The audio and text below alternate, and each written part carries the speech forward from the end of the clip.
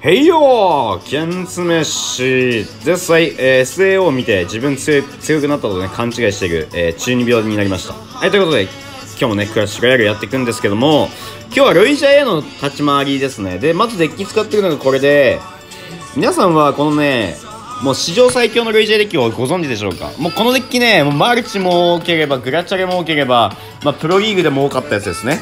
このロイジャイのこのデッキ、今すごいクオリティが高いデッキだと思います。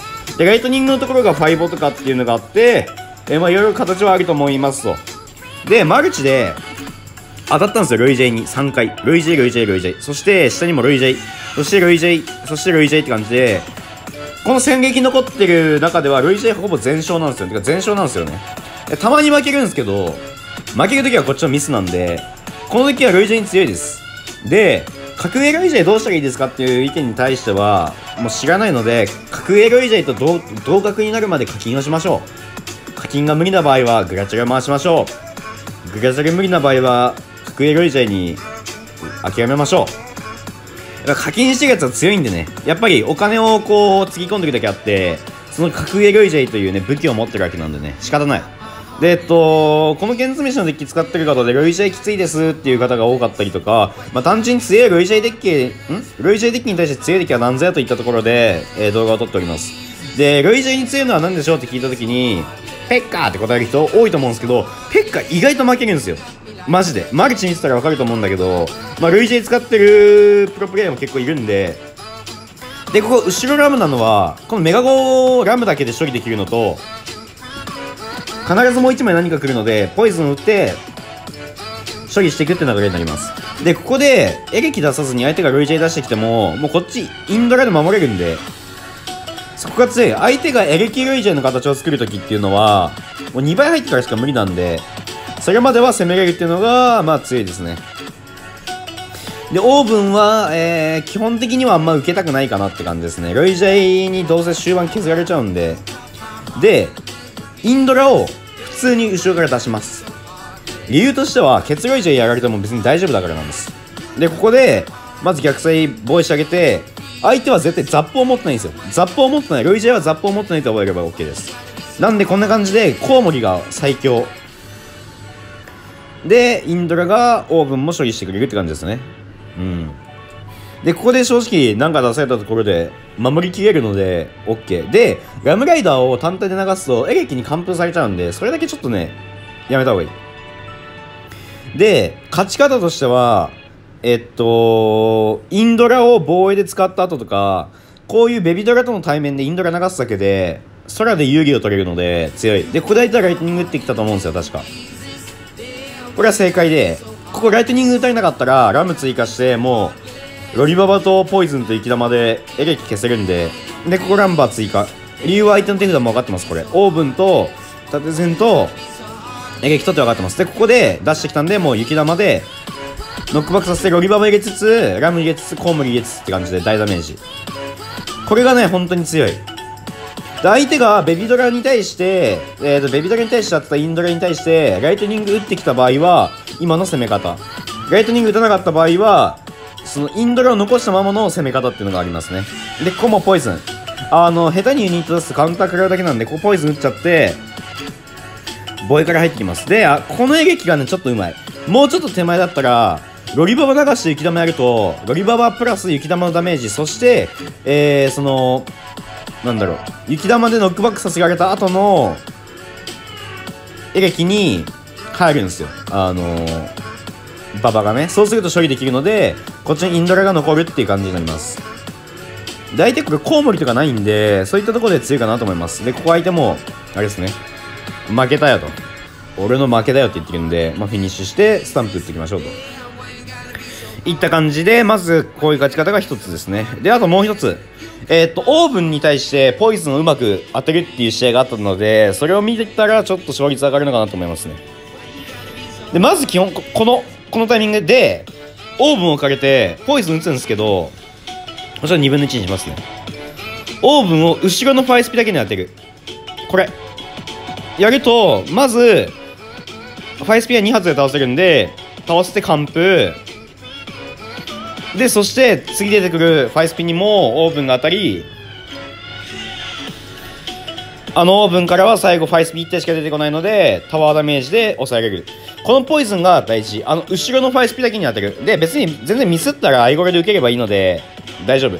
で、今のは相手のオーブンの位置が後ろだったので、特に美味しかったんですけど、前に置かれても、同じような感じでやれば全然大丈夫です。で、こんな感じで、ライトニングを打ってくる場合が多いんですけど、エレキも出してくれたので、ここはロリババで美味しく処理。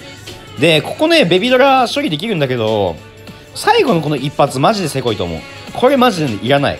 この一発がね、でかい。で、ここも次、ポイズン打とうとしたんですけど、ちょっとね、狙いすぎて外しちゃう。外しちゃった場合は、スタンプをしてアイゴレで受けときましょう。で、ここもアイゴレで受けとくんで大丈夫でしょ。で、相手がロリババを後ろから流してきて、ここコウモリでいけると。で、コウモリはもう全然大丈夫。割いても。全然使わないんで、で、ここでまず待ってから、インドラ出して、で、受けからっすね。で、ラムを後ろから流して、で、ここエレキ出てきたら、もうロリババと雪玉で消せるんで、ここ構えておくと。で、こう流すんですよ、俺もう。エレキ来るなと思って。そしたら来ないっていうね。なんでラム飛ばすと。で、ここ本当に相手エレキ出さずにロイジェイ出すって選択肢もあると思うんですけど、そうするとロイジェイがランバーで一方的に取れて、あとこっちユニット出すだけなんですよ。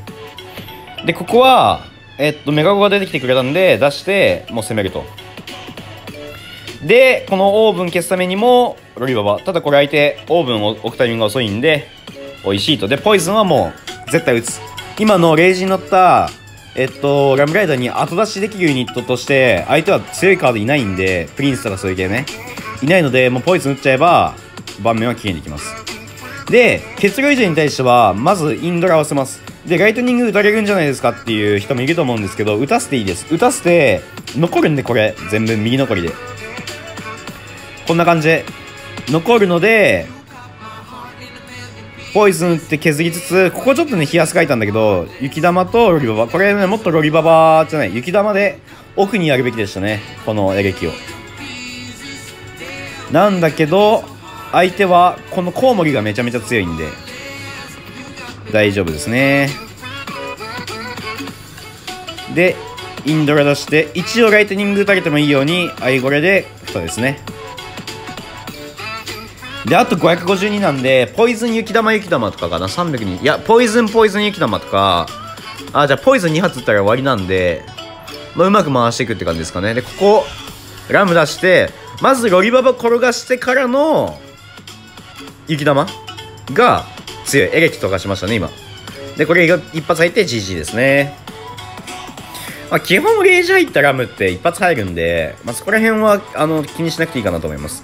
そして最後、この方ですね。で、他に下にもロイジャイのリップあるんですけど、大体の内容はつかめてこれたんじゃないかなと思います。で、ライトニングが上がりました、ケンツメシさんと。後ろからインドラ出して、普通にユニットで守ってカウンターすればいいんですね、ケンツメシさんと。じゃあ、5をどうするんですかっていう風になると思うので、まずこれを見ていきます。で、この相手マジスタンプうるさかった。で、よくミスんだよね、オーブンにポイズン打つのは。あとは電波状況によって難しい時もあります。これは普通に見すぎました。で、これも無視でいいんだよ。無視というか放置して相手が動いてくるの待ちたい。後ろからメガが合わせてきたら、こっちロリババ逆サイ流してラム左ケツから合わせて端前にアイゴレ出してインドラとか攻めに出すみたいな感じになるんですけど、これ相手待ってくるんで、俺これロリババ出したっけな。待たれたらこっちは2倍前に攻めたいんで、ロリババ出しちゃっていいです。で、アイゴレ出して、で、多分ここラムかな。このラム後ろから出す理由としては、まず相手が何を出してくるのかなっていうのを見たい。見てから後出しやりたい。雪玉でこう弾いて止めれるものは止めたいみたいな感じですかね。で、出してあげて、で、ここで雪玉。これが強い。本当にこれが強い。これやるだけで、相手ユニット出したのに、こっちラム入るし、なのにカウンターもできないって感じになります。で、そうすると相手は手札回してオーブンしか置くのがないんですよね。そしたらここでポイズンを今度こそ打つと。また外していくと。ここら辺は気にしなくていい。なんだろう、この分にポイズンをしっかり当てといた方が、まあこのアイゴレ分ね、エリクサが浮くんで、試合は有利に運べるんですけどね。まあここら辺で、ちょっとエリアドの、あれを感じたよね。アド取られてんなっつって。でも気にしなくていい。まず、インドラ出してあげて、で、この左から出すと、このロイジェの右肩側に出てくるんですよ。こうやってエレキがね。で、ここで、こうやって出してあげて、雪玉。これで消せます。今のところがポイント。で、こうすることによってロイジェ大体一発ぐらいで終わるので、これで処理することができ、で、ここでインドが残って、相手は、もういないんで、エレキが。ここはもう攻め時。攻め時ですね。で、この後出しの、これが強い。てか、このロリババね、俺ね、エレキ狙ったんだけど、相手ね、出す位置がうまかったけど、雪玉でノックバックさせて、ラム一発と。でも、こういうカウンターしか来ないんで、ロイジャイは。これで消せますね。で、ちなみに俺、ロイジャイ本当に嫌い。なんだろう。まあ、いろんな人がいると思うよ。俺のこのデッキに対してラム出すだけじゃんとか、ランバーで守って出すだけじゃんとかあると思うけど、言うて攻め方いっぱいあるんですよ。相手のロイジャイってさ、オーブン置いてさ、カウンターで持ってくって感じがあって、すげえ俺はね、嫌いなんですよね。あと、ロイジャイって使うの難しいんで嫌い。人が使ったら強いのに自分が使ったら弱い時は全部嫌い。そんなもんっすよ。で、ここは後ろからインドラ。で、インドラをキング裏から出さない理由としては、ローリングバーバリアンで逆サイに持ってかれるとちょっとめんどくさいんで。で、ここは美味しいポイズンを打っといてあげて、5なんでね、まあ持ってかれることは少ない。で、一応エレキ警戒だけしといて、みたいな感じですかね。で、雪玉でまず飛ばして、で、このエレキ残ったのはしゃあね。相手ここもっとね、ロリババすぐヒュッて投げてきたらこっち焦ったのにな。で、ここは、ラムでオーブン受けて、雪玉で、コウモリでメガゴ処理、雪玉で遅延させてみたいな感じですね。で、あと、ポイズンと、雪玉2回、もしくはポイズン2回で勝てるんで、ここからは、まあ、丁寧に守ってって感じですかね。で、ここのロイジャーうまいね。これ本当にうまい。ただ、ロリババが強い。あと、エレキじゃねえわ。あれが強い。雪玉が強い。で、ここでラム追加して、雪玉とかやったら大体入る。で、ここで相手エレキミスって、入ったんで、ポイズンと雪玉が入ると。そして相手がね、最初になんかスタンプ好きそうだったんで、さすがにスタンプ返しますってうるさかったもん。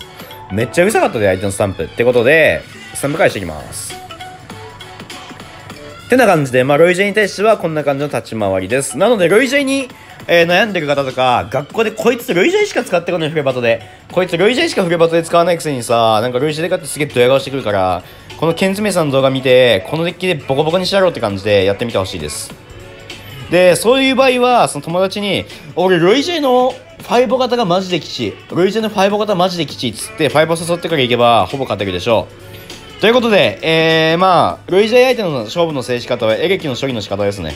ロリババと雪玉をうまく使ってやっていけば、勝てると思います。ということで、今日の動画はここにております。また生マルチは昨日に2本とか上げてるので、よかったらそちらの動画を見てください。では、また次回の動画でお会いしましょう。おつめし。